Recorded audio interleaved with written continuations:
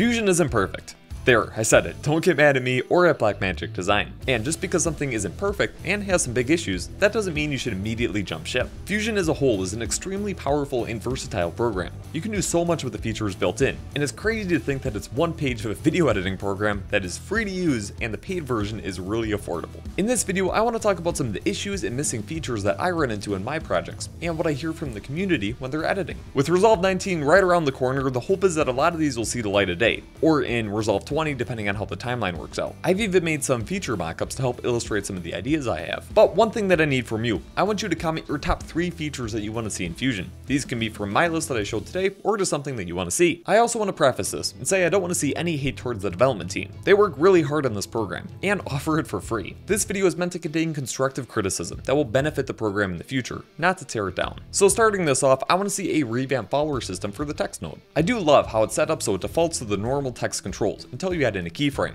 Some people find this annoying, and I get that, but I love the idea of using some of the controls in the follower and some of the controls in the text node, and I think the system that I have right now is really good for that. But as far as the new features go, please give us control over the follower type, from character by character to word by word and line by line. This would be a massive addition to the program and unlock so many new possibilities. Also, when editing this video, I found a spot on Blackmagic's website saying that the follower modifier can do line by line, word by word, or character by character animations. This is not possible without a ton of manual effort, so I don't know why this says that. It would also be great to see better continuity between the text controls and the follower controls, like adding a center X and Y control to the follower. I have no clue why it isn't there, because you can get basically the same effect using the offset X and Y controls, but it's a lot harder to do. If they add that to the follower, I also want to see it in character level styling. The next set of features, I'm not entirely sure how it's going to work, but I do have some basic ideas. I want to see an improved vector system inside of Fusion. This is mainly targeted at motion graphics work, but having a non-destructive vector workflow allows for a lot greater control and flexibility when animating. Blackmagic has already taken some steps towards this with the introduction of the shape system in Resolve 17, but 3 years later it still feels a little bit lacking and incomplete to me. There's basic stuff like the on-screen controls not working, the lack of a link X and Y size in the shape transform nodes, like there is in a normal transform node. The coordinate system is different in the shape nodes, and more advanced stuff like the lack of a gradient option. Nodes like shape duplicate are lacking in features compared to its counterpart in the normal duplicate node, most notably a time offset. None of the shape tools have a soft edge like you would find in the normal text nodes. Thankfully they added a S-polygon node, but you can still only import SVGs to the mask system.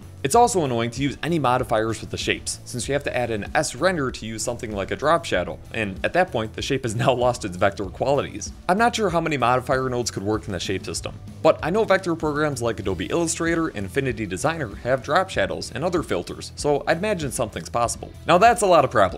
Here's an idea that I have for a solution. Not sure if it's the best or if it's possible, but it's at least a start. What if modifier nodes were more interchangeable? So one transform for both images and shapes, one duplicate for both images and shapes, and one drop shadow for both images and shapes. You get the idea. The system can still have their core nodes like the shape nodes, the shape modifiers, and then an S-render to convert it all back to pixels at the end. All that makes total sense. But being able to use the same transform node animating an image as you would to animate a shape would be awesome. Even if it's not the same node, having greater continuity between them would be great. As far as importing SVG files, that has always been clunky, even if it were to import directly to the shape system instead of a polygon. Certain SVG files have hundreds if not thousands of polygons, which quickly wrecks your node graph and makes it impossible to organize. Instead, what if there was an SVG node that lives inside the shape system? Something that could import SVG files, Illustrator, or Photoshop files, and has a similar UI to the multi-merge node. The layer list would look just like an Adobe Illustrator layer, with groups and all the polygons sorted out. You could click on them to pull up the on-screen controls and all of the other stuff down below, like the color, border, and even add filters like a drop shadow or a blur.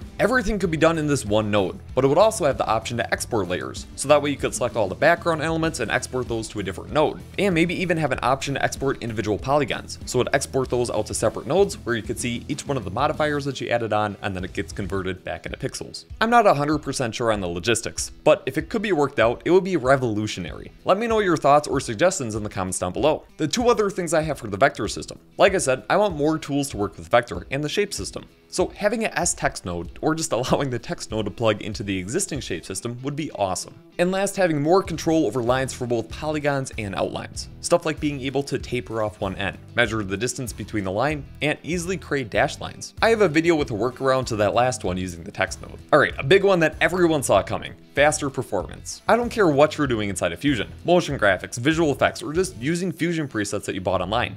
they can be really slow. Then try turning motion blur on. I run a website where I create edit page Fusion templates. Fusion's performance really holds back some of the stuff I'm able to do and results in slower performance. Now, shameless plug here, I have spent months optimizing my tools, and I'm always looking for ways to make them faster. Even tools that run a little bit slow, they still save you a ton of time compared to building the effect from scratch and still having to render it in the end. If you're interested in learning more about those, check out the link down below. Video editing and compositing is really processor intensive. I totally understand that we're not going to have real-time playback on advanced effects, and I'm not an expert of software development and optimization. But when I see other programs like Blender and Unreal Engine running 3D scenes in real time or close to real time, I have a feeling that Fusion can render text in a few shapes a little bit faster. Maybe there's something I'm missing on that. If someone knows a reason, please let me know. Regardless, everyone is going to love some performance upgrades if we get those. If I had to sum up some of the main things that I wanted to see, those would be it. Most of them are on the motion graphics side of Fusion, and I know there's lots of visual effects features that people want as well. Please let me know everything that you want to see down in the comments below. Again, this video is meant to be constructive. I've pointed out a lot of criticisms I have about this program. With all that being said, I still believe that Fusion is a great program and can fully replace After Effects for a lot of people. I love the Fusion page and really want to see it excel in the coming years. The node system has so much potential.